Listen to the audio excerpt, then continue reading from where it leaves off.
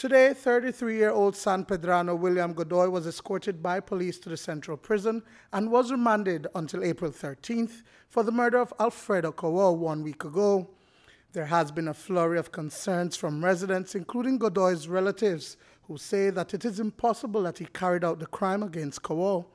Today, the family planned a protest outside of the police station on the island in anticipation of his transfer to the central prison. But it didn't occur and was postponed to this coming weekend because the family did not secure a permit for the peaceful demonstration. Ruth Pernilio says they were out since 6 this morning because they wanted to guarantee that their brother gets to prison safely. We have organized a protest, but due to the letter wasn't signed by the police in charge, and so we couldn't advance in that protest. So we gotta organize it for our next day.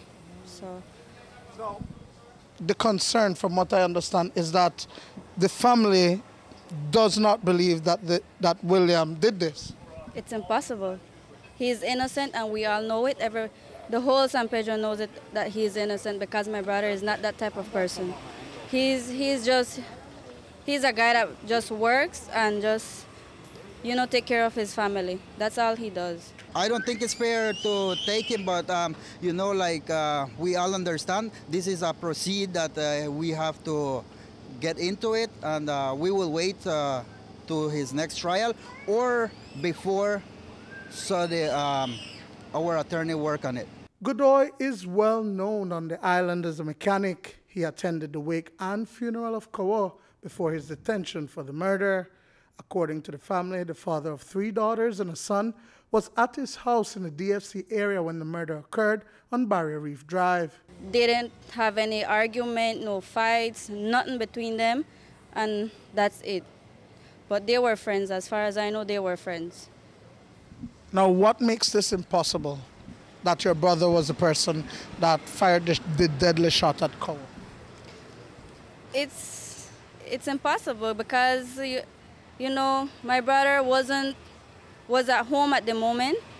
He was just, I guess they're just trying to frame him or something like that. His ex-wife, I would say ex-wife, because he was away from her. They were separated, and I think she has some text messages that he was texting with some other girl, and that's a way of proving that he was at home. The family also disputes statements made by the police, who have gone on record to say that there is substantive evidence to tag Godoy for the crime. They're saying that they have an alibi for his whereabouts, all of that, but yet he was charged for the murder of this man. What kind of evidence, without, of course, trying the case, what kind of evidence does the police have that secured that charge against Mr. Godoy? Because, if I'm not mistaken, I believe a murder weapon was not recovered. I know that, yes, Mr. Godoy, Mr. William Godoy was charged. However, we have to go based on the evidence that we have on hand, and whatsoever the different witnesses are saying, based on that is that we do arrest and charge. So was a murder weapon recovered? No, no murder weapon was recovered. Now that he has been, since that man has been charged, has a motive been ascertained for that murder? There is no motive, as I mentioned on the last press brief. At the time of his detention, he was being interviewed by police. However, he did not say anything much in regards to that shooting there. That same eyewitness is the girlfriend of Cowo, and according to her, she stated that she didn't see the gunman, and the gunman was masked. So I don't know how she could put a face to that mask. So it doesn't add up.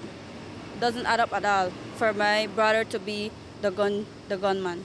The murder occurred on January 16th in front of Jaguar's nightclub on Barrier Reef Drive. A masked gunman reportedly came up to Cowo and his girlfriend, who were sitting in a golf cart, and opened fire. After carrying out the brazen act, the gunman would escape on Buccaneer Street. Today, the family was about to obtain a copy of surveillance video that captured the killer fleeing the scene. They believe that that video will exonerate their brother. There is nothing important right now until I record a video that I am going to get. So I'm heading to the office of the camera so I can get the video. What is on that video? Well, according to what I understand, there is the person that made the shooting. So that's what we are trying to get and to prove that my brother is innocent on this. So when you retrieve this, you're going to take it over to the police so that the police can see that William was not involved in the shooting any other time? Actually, I don't want to hand it to the police because who is asking for is our attorney. Duane, Moody for News 5.